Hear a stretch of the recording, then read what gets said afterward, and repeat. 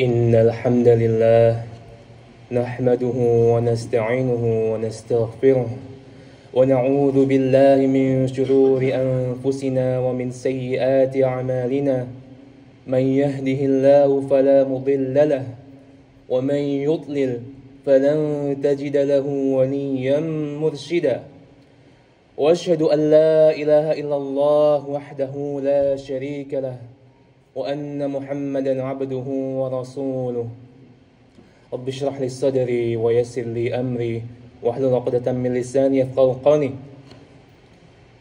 فيا عباد الله أوصي نفسي وإياكم بالتقوى الله فقد فاز المتقون ولا تموتن إلا وأنتم مسلمون فقال تعالى أعوذ بالله من الشيطان الرجيم يا أيها الذين آمنوا اتقوا الله حق تقاته ولا تموتن إلا وأنتم مسلمون.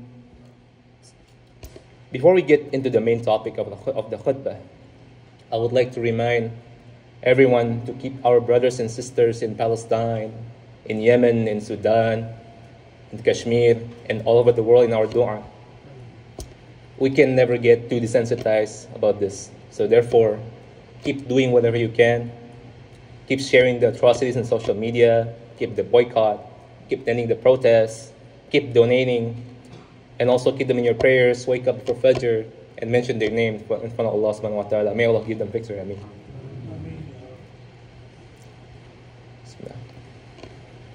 هو الذي بعث في الأميين رسولا منهم يتلو عليهم آياته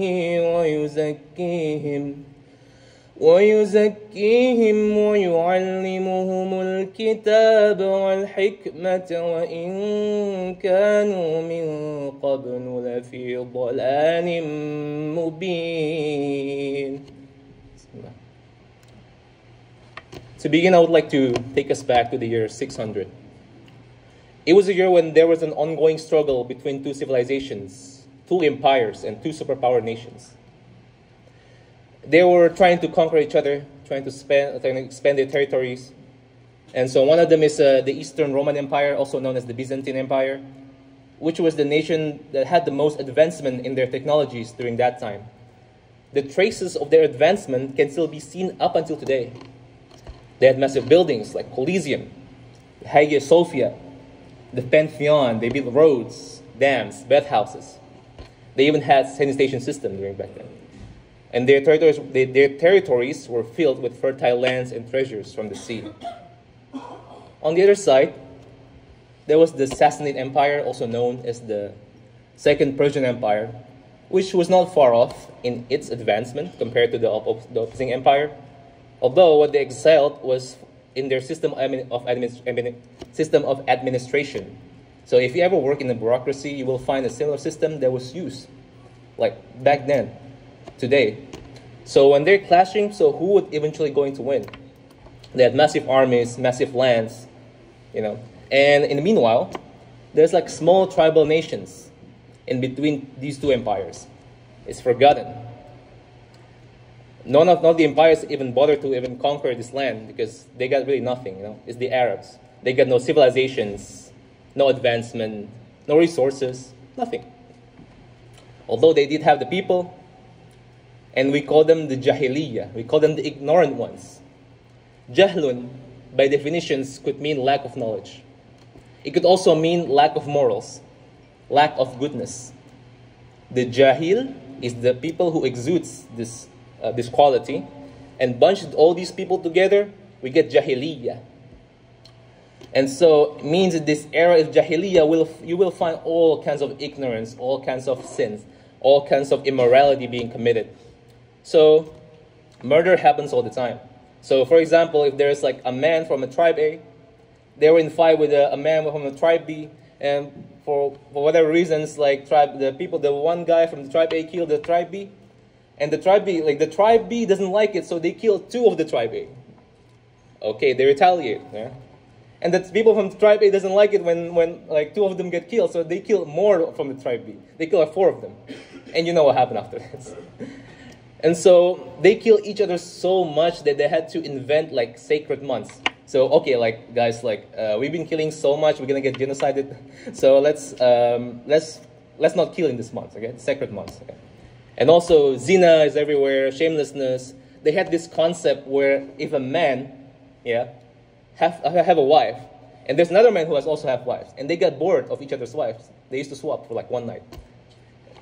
And also, one of the practices during back then, if a man had a son, and that man has multiple wives, excluding his mother, if that man passed away, all the wives, excluding his, like the mother of that son, get inherited by the son.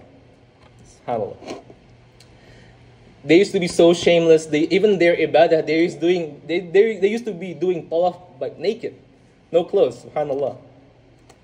And drinking alcohol, they're the master of it. So if you were to picture someone getting drunk like today, they're gonna probably go in like a pub, they get wasted, go back home, sobered up, get hungover. That's like only one cycle. People back then used to get drunk 5 times a day. 5 times. So get drunk, sobered up, get drunk again, sobered up. Yeah, they're the master for like, they drink wine, they drink like all the khamr, all the alcohol like it was water basically. And women were treated like property, elderlies were disrespected, orphans are all neglected. The men used to bury their daughters alive. They had this idea where if you had daughters, then you're not manly enough. So they used to kill it alive, basically. The nicer ones from them is basically exiling like the wife and the daughters. Like, okay, they used to make 2 different huts. One of them is in the back, like completely like hidden from the public. So if you can name any immorality, then you would find it existed during the Jahiliyyah period. Although the worst of all, they used to associate partners with Allah by worshipping idols. They used to desecrate the house of Allah, the sacred house of Allah, by putting a lot of like idols in it. Although, so with that in mind, like they had like one thing going for them, which was the richness of their language. Arabic language was like it was very descriptive. It was a really beautiful language. So they used to be good at language, right? So Allah sent down like a prophet, Muhammad sallallahu alaihi wasallam, to show them a miracle from they were used to being good at, which is the Quran. And within 23 years, so remember like all these empires has been fighting for like hundreds of years maybe? This small nation right here within 23 years conquered both of them.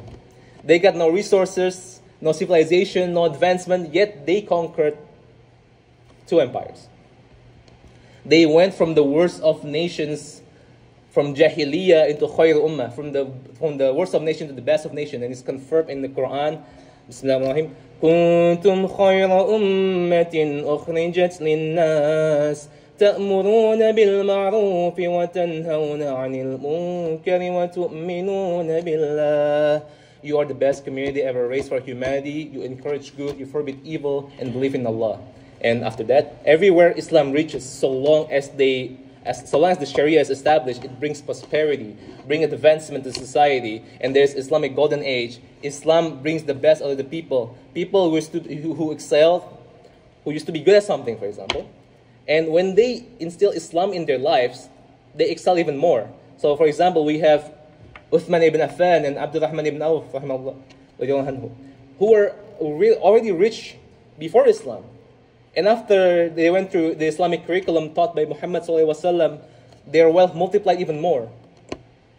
So one day, Abdurrahman ibn Auf was confronted by the Quraysh and was given choice to either follow Rasulullah sallallahu alaihi wasallam to hijrah to Yathrib or Medina and get his wealth taken away, or stay in Mecca and keep all his wealth. Yeah, leave the teaching of Islam, keep your wealth, or go to Yathrib with only your clothes on your body.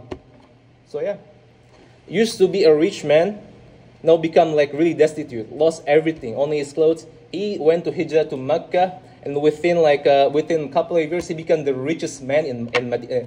He went to the Medina and he became the richest man in Medina, only in a couple of years.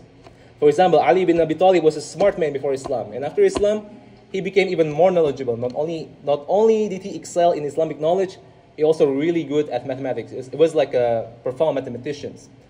And even right now, right, there is not this single technology that we are using today, except that it can be traced all the way back from the Islamic Golden Age. Yeah. In the Islamic Golden Age, there are Al-Ghazali, Al-Kindi, Ibn Sina with his medicine, Ibn Rushd, Al-Farabi for the chemist. Yeah. So if you know, like some of you have some knowledge in programming, yeah. So you know, like a program has to run on an algorithm, right? Guess where the word comes from? Comes from Al-Khwarizmi, the founder of that. So yeah, that's Islam right there. Islam necessitates improvement. Islam is a change, and that's the main topic of the khutbah. Okay. So actually, according to the 20th study from the 20th century, people have to go through 4 steps of change. The first one is cognitive change, from not knowing to knowing. Yeah. The second one is the affective change, from not wanting to wanting. Okay. The third one is motoric, not being able to do something, a motoric change, from not being able to do something, and then to be able to do it. And then the last one is the behavioral, when all the change is already embedded so deeply, it's already become a behavior, so become a habit, it's already part of the identity. Okay. So I'm going to give an example, right? There's like a conversation between father and the son, and the son was like eating a really delicious fruit, and the son says, like, "Dad, I really like this fruit. Where does this come from?" And the dad replies, "Oh, it came from a plant, son." And show his son like, "Oh, this is how a plant looks like. This is how it grows."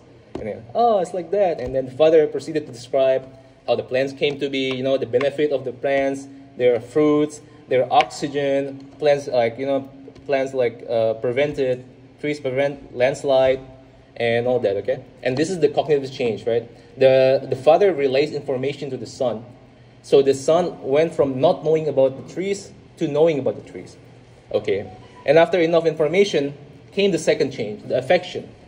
Okay, Dad, like, I want to plant some trees so I can harvest my own fruits. See? He wants to do something now. Okay, so with enough affection, so with enough knowledge, then comes the affection. Now the son wants to actually start apply his knowledge, but he doesn't know how to do it, right? And then the third one come in, and then the dad taught like the kids how to plant the trees, and with enough affection come and it's time to apply the knowledge. And with enough knowledge comes the affections to want to do something, and then with enough affection, it has the motivation to start like learning how to apply the knowledge, and with enough time, it turns into a behavior. It turns into the final change, which is the behavioral change, right? Suddenly, this kid already maintaining a whole garden by himself, and probably already reap the benefits, the fruits of the labor. Okay. So the verses that I recited in the beginning was this first one, the Surah Al-Jumu'ah, the second verse, yeah? So the study that was conducted on the 20th century, the Quran, the 4 steps, right? 4 steps of change. The Quran already has it like all the way, the 1400 years ago. So let's pay attention. Yatslu alayhim ayati, reciting the word of Allah, letting people know is the cognitive part of the change, basically. Our Prophet ﷺ used to recite the Quran, telling people about the haqq, telling people about the truth, telling them about Tawheed, Allah and Jannah, and all the benefits of becoming a Muslim. And also Rasulullah ﷺ also used to warn the people about the punishment of rejecting the message. And when the people, their hearts started becoming softened, oh, I like this religion, I want to join. And then the second part begin, وَيُزَكِّيهِمْ.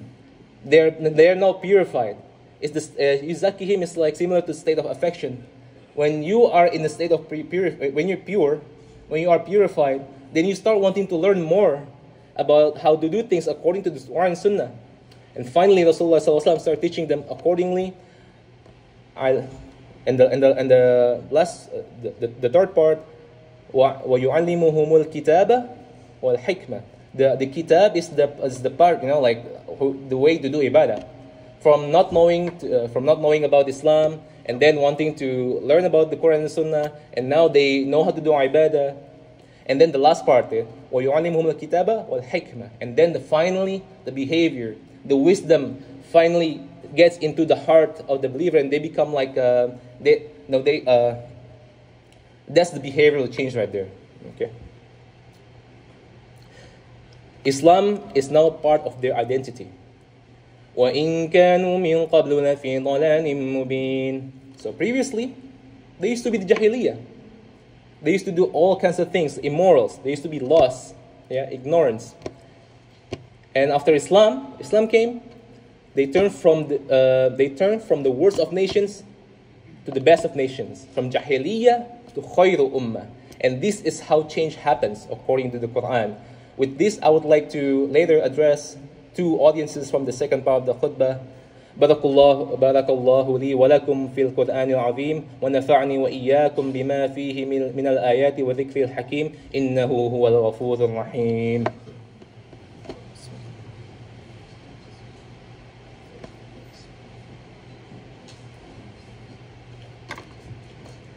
الحمد لله رب العالمين والصلاة والسلام على سيدنا الأنبياء والمرسلين وعلى آله وصحبه أجمعين.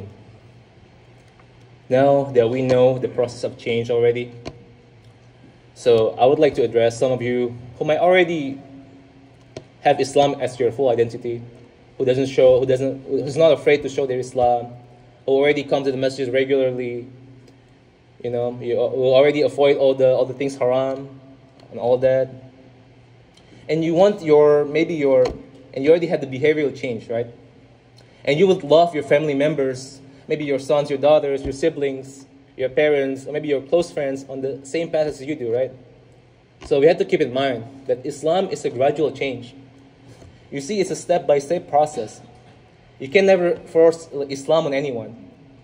You can never tell people, for example, the parents keep telling the kids to pray, but without teaching them the Islam first. What do you mean I have to pray? You cannot force it. Of course, they're gonna pray, but the connection is not there just yet. Yeah. So with that, learn about this change. Yeah. Keep relaying the message. The best thing that you do is to keep relaying the message and just to be the best of example. Sometimes we get the situations whereby just talking about Islam, some of your family member talk about Islam, and they already have already have negative reactions. They kind of become dismissive. Oh yeah, we know already. Talk about Islam. You're becoming so extreme. What are you doing? Or something like that. Yeah. Oh no, he's gonna give all this lecture again. So if that's already happened, then I think all you gotta do is just to be the best of example. Yeah. So there's a story in Indonesia, an example where there was a sister's halakha. Yeah. So. And then after going to the halakha for some time, the husbands of the sisters, noticing something from their wives. The wives are becoming so caring, softer, softer in demeanor, in the way they speak, and become kinder too, care more about the deen. So basically, the husbands, what happened to my wives? Suddenly you become like this. I want to know what you're doing, So now the husbands, after the sister halakha was established, now the husbands want to start their own brother's halakha. Yeah. And sometimes the reasons why a person hasn't really changed when you want them to, and sometimes maybe it turns out that we haven't really changed that much sometimes. And that's why it's always good to keep the reflections, always assess our own iman, our own taqwa, Sometimes it's maybe we're still doing some things that prevents them to accepting Islam, I mean, prevent them from accepting, from going to the same path as you do. So don't forget to keep making dua for them. Always keep them to make dua, because Allah is the one who opens their heart. So the one of the person who is who contributes so much to our Prophet ﷺ was his uncle, Abu Talib. Yet Abu Talib already did so much for Prophet. He housed them He gives him protections, But at the end of his life, he hasn't taken Islam yet. He died a kafir. So, Allah did not choose Islam for him. Allah chose Islam for you.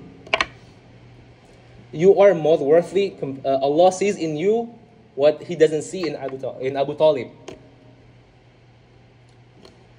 So glad tidings for everyone who already have this behavioral change. May Allah make us steadfast in this path. Ameen. And so for the second audience is maybe some of you who haven't really taken the religion, hasn't really taken this religion seriously at all. However, I would like to congratulate everyone first, the fact that you're here, you are acknowledging, the fact you're here in this masjid fulfilling the obligations of Muslims is a sign that Allah still acknowledges your iman in you. In the same surah, Surah Al-Jumu'ah, Ya ayyuhalladhina amanu idha nudiya li-salat, Ya ayyuhalladhina amanu. Ya ayyuha means that Allah is calling everyone without exceptions. Ya na amanu means that doesn't matter if you're have a low iman, you're this level, you're high, no exception. If the Jum'ah prayers come to the masjid. The fact that you're here is already confirmation of your iman by Allah subhanahu wa ta'ala. Although maybe some of you come here just to fulfill the obligations, You sit down. Sometimes you came, sometimes you're still busy with the scrolling social media, still checking out your email sometimes. I even one time I see a brothers, he was buying stuff whenever the khutbah was being played, he was buying stuff on Amazon. Come on, brother, Can you just if you're still there, if you're not there yet, can you even dedicate even one day for Allah? And it's not only one day; it's only a few hours in that day too. Just doing dhikr, just learn about the deen. Maybe watch videos about Islam. Do recite Surah Al-Kahf. It's here. Just focus. Do this just put full your attention in this short minutes. And the thing is I found it funny, Allah is the one who's been providing for us, right? And if you were to increase your mindfulness to Allah, if you were to increase your taqwa to Allah, increasing your ibadah, developing your taqwa, not only Allah will give you success in the akhirah, Allah will also increase it to you, just like the example from the previous one, right? Like Abdurrahman ibn Auf. There is not a single verse about taqwa in the Quran, except that Allah attaches a worldly benefit to it. Yeah. Maybe you're stuck in one problem that you've been dealing with for a long time. It seems impossible to solve, or maybe you're in desperate financial situation. Increase your taqwa and Allah will solve it, as it is mentioned in Surah Al-Talaq. وَمَن يَتَّقِ اللَّهَ يَجْعَلْ لَهُ مَخْرَجًا. And whoever is mindful of Allah, He will make a way out for them. وَيَرْزُقْهُ مِنْ حَيْثُ لَا يَحْتَسِبُ. And provide them from sources that they could never imagine. So if you're stuck in this problem right here, and you don't even expect that this outcome will happen, yet it did, because you increase your iman, you increase your taqwa, you increase your ibadah. And also, that's how taqwa works. It gives you both success in dunya and akhirah. And some of you may be like our students, and you were looking to pass that exam. It's difficult, it's a difficult exam, low pass rate. Increase your taqwa, and Allah will increase your knowledge, as is confirmed in Surah Al-Baqarah at the ayat Surah Al-Baqarah, ayat 282. At the end of the ayah, it says, وَاتَّقُوا اللَّهَ وَيُعَلِّمُكُمُ اللَّهُ. Whoever is mindful of Allah, Allah will instill the ilm in them. So I find it tragic that some of the students right here, they're taking exam in Ramadan. Allah is the one who gives the ilm, right? Yet they don't even fast in Ramadan just because they have an exam to pass. What is this? And also Ramadan is around the corner. It's Sha'ban now. It's less than 30 days for Ramadan. You gotta prepare for it. It's easier to do ibadah if you're already used to it, right?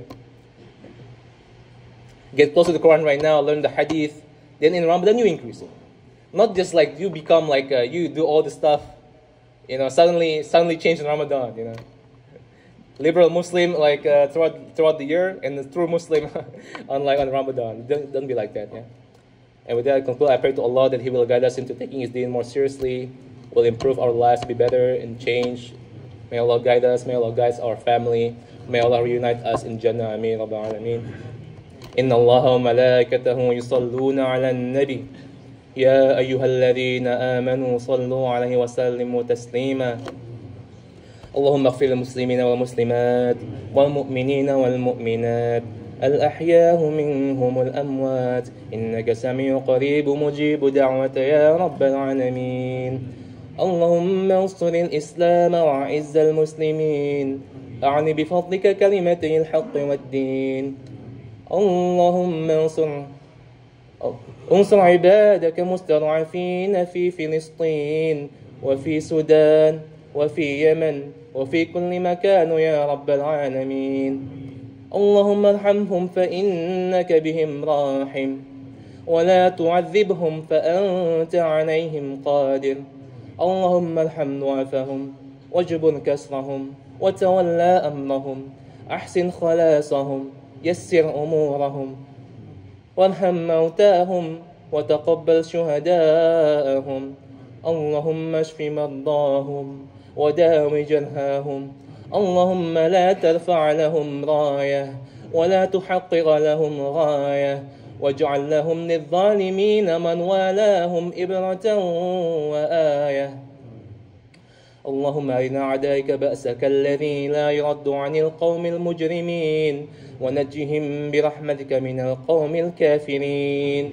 اللهم احصهم عددا واقتلهم بددا ولم تغادر منهم أحدا اللهم يا منزل الكتاب سريع الحساب هاذم الأحزاب اهزب الأحزاب وزلزلهم اللهم زلزل الأرض تحت أقدامهم واقذف الرعب في قلوبهم ربنا آتنا في الدنيا حسنة وفي الآخرة حسنة وقنا عذاب النار عباد الله رحمكم الله اتقوا الله إن الله يأمر بالعدل والإحسان وإيتاء ذي القربى وينهى عن الفحشاء والمنكر والبغي يعظكم لعلكم تذكرون ولذكر الله أكبر والله يعلم ما تصنعون أقم الصلاة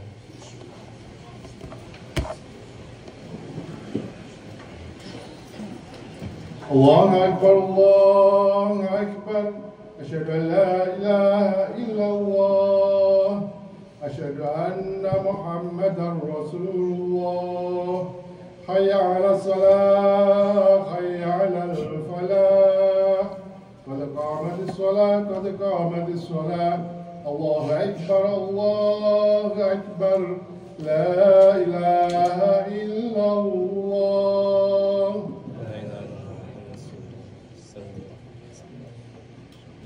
استووا واستقيموا واعتدلوا. Straighten the line and close the gaps.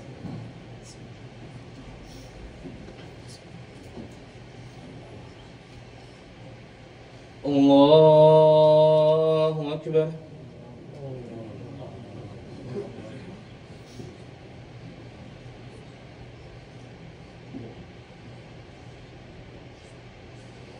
بسم الله الرحمن الرحيم الحمد لله رب العالمين الرحمن الرحيم مالك يوم الدين إياك نعبد وإياك نستعين اهدنا الصراط المستقيم صراط الذين أنعمت عليهم غير المغضوب عليهم ولا الضالين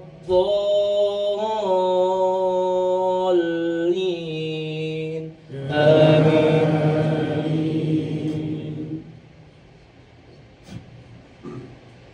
ولقد صرفنا في هذا القرآن للناس من كل مثل وكان الإنسان أكثر شيء جدلا وما منع الناس أن يؤمنوا إذ جاءهم الهدى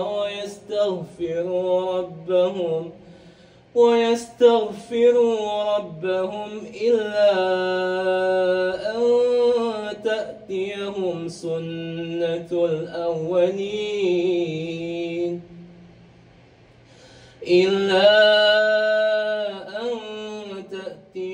سنة الأولين أو يأتيهم العذاب قبلا وما نرسل المرسلين إلا مبشرين ومنذرين ويجادل الذين كفروا بالباطل ليدحضوا به الحق واتخذوا آياتي وما أنذروا هزوا.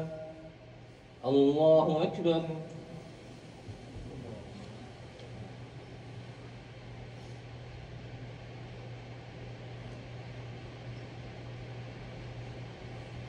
سمع الله لمن حمده.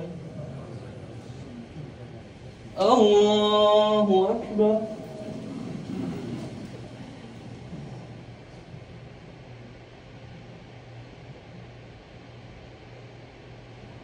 الله أكبر. الله أكبر.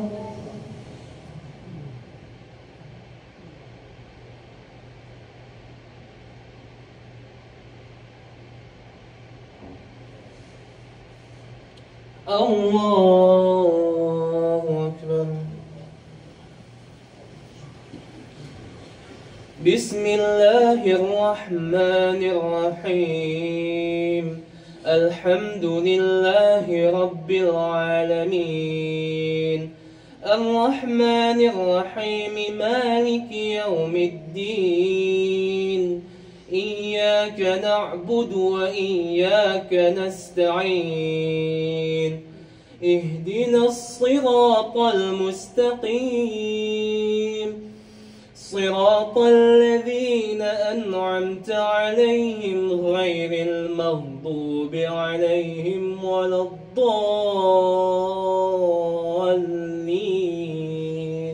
آمين.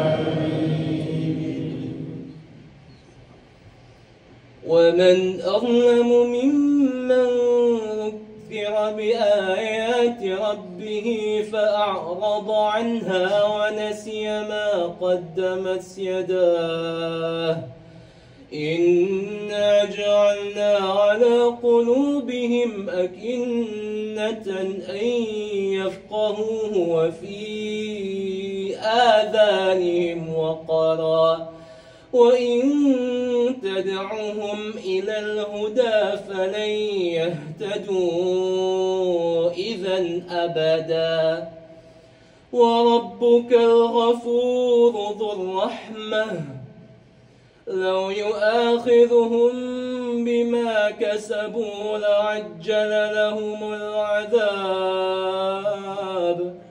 بل لهم موعد لن يجدوا من دونه موئلا بل لهم موئد لن يجدوا من دونه موئلا وتلك القرى أهلكناهم لما ظلموا